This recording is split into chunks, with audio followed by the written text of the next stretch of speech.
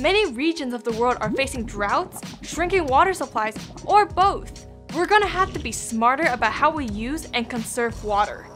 And we're gonna have to be innovative about where we get the water to start with. Recycling wastewater can be the best and cheapest way to conserve freshwater resources. Wastewater that comes from our bathtubs, washing machines, and things like that is known as greywater. Greywater can be reused or filtered so that we could use it again. Some scientists predict that we'll be drinking recycled water as soon as 2040. Then there's black water.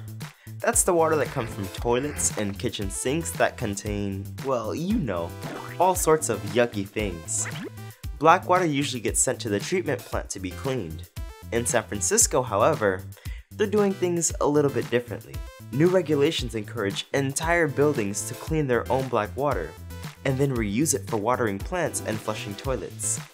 In fact, here at the Public Utilities Commission in San Francisco, they've designed their entire building to collect black water, greywater, and rainwater on site so that they can treat it here to be reused. We currently use 65% less water. We treat the water using constructed wetlands, which have plants and microorganisms in them. The water is treated to a level that's perfect for toilet flushing and irrigation. What if all of our apartments, office buildings, and schools had technology like this? Imagine how much water we could save in the future.